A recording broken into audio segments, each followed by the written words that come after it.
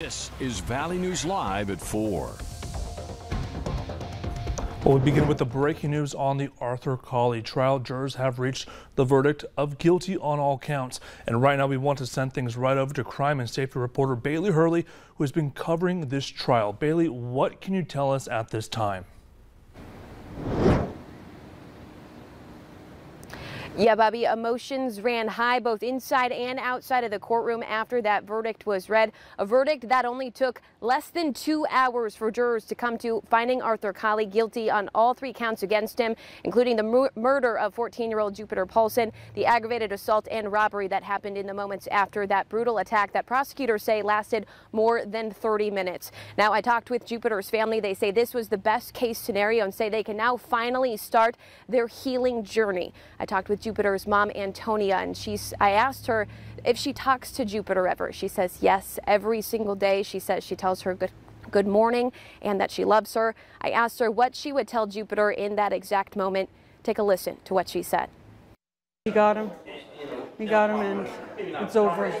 Rest and just know that justice was served, justice for Jupiter.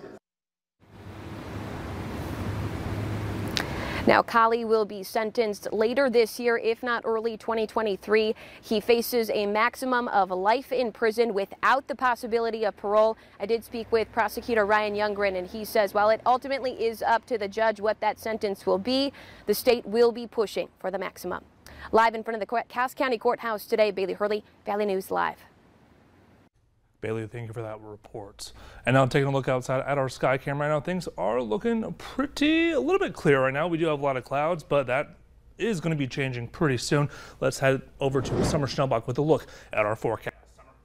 Thank you so much, Bobby. Yeah, we're looking at our Luther Family Ford Sky Cam here in South Fargo. Fairly overcast again for today as we've had periods of rain and thunder. Take a look at this. This is a loop of the last 12 hours. We'll wait till it restarts here, starting at about 4 o'clock in the morning when some of those showers and thunderstorms started to develop north of the border and a few down in the southern Red River Valley as well. Those have been continuing, and we still have some spotty showers and even maybe a couple rumbles of thunder in the northern part of the Red River Valley, north of I-94, a few just north of Jamestown, through Carrington, back up towards Devil's Lake, through Grand Forks and Mayville, Thief River Falls, and then back up towards Baudette and International Falls. This is a broad overview of what radar is estimating for how much rain has fallen. Areas in blue, a couple of tenths to about a ½ an inch. Areas in yellow and green, that is where radar is estimating an inch or more. Look at this, just north of Breckenridge, radar is estimating just about 2.5 inches of rainfall, and a couple smatterings of near an inch in the northern valley as well, where we are continuing to see some rain at this hour.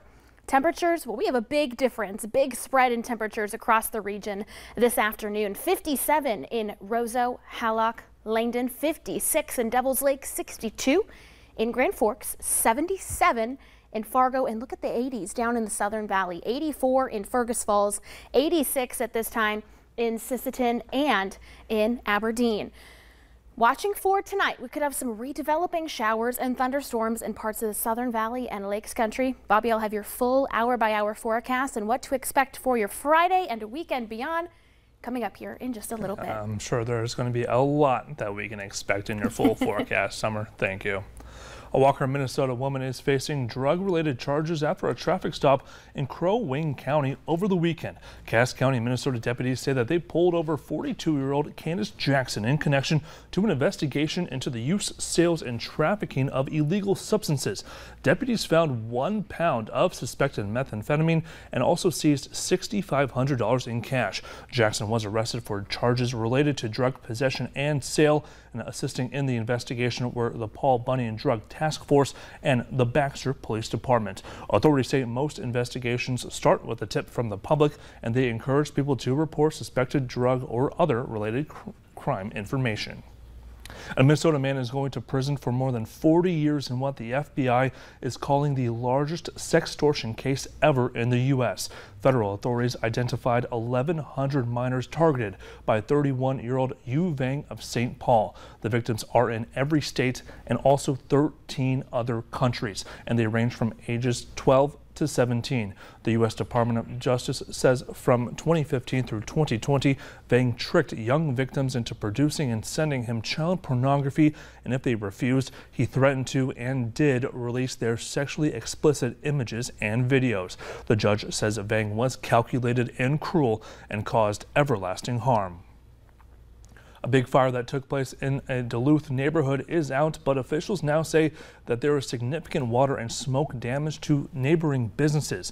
Now, the fire started Wednesday night just after 5:30 and had 38 firefighters on scene, including extra command staff. And officials say that winds caused a major problem for firefighters in their efforts to put out those flames, that the Duluth Fire Department had to call in assistance from the Superior Fire Department.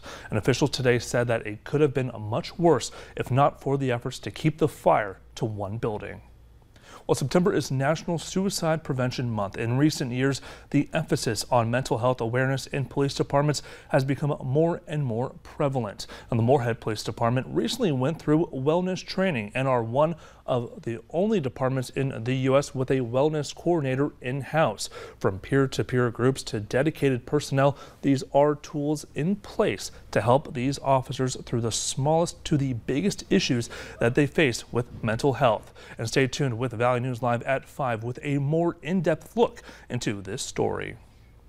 Well, the Fargo Fire Department will compete against the Fargo Police Department in the second annual Battle of the Badges Blood Drive. Now, the competition between the two departments will be held from 1 to 7 p.m. on September 29th at the American Red Cross Fargo office. And if you're interested in donating blood, you can schedule an appointment by calling 701-733-2767 or visiting redcrossblood.org and entering the sponsor code Fargo Battle. And if you donate in honor of the favorite first responder department, you will receive a Battle of the Badges Blood Drive t-shirt while supplies last. Well, in Minnesota, there's a new statewide effort to get more Native American histories and cultures into classroom. Mariella Mose spoke with students and teachers about the impact that this could have.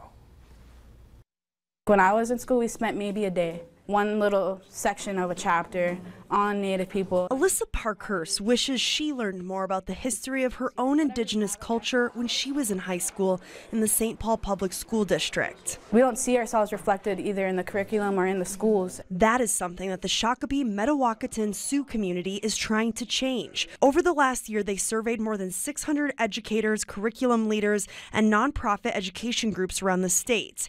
Their feedback was put together in this report called Restoring Our Place, where they learned that 90% of educators believe they should be incorporating more Native American content into schools. That number blew us out of the water. Odia Wood-Krieger is the principal investigator for this study. She says they also learned 66% of educators felt that they lacked confidence in incorporating Native American content into their teaching. So one of the main things we realized in terms of building confidence was proximity to Native folks.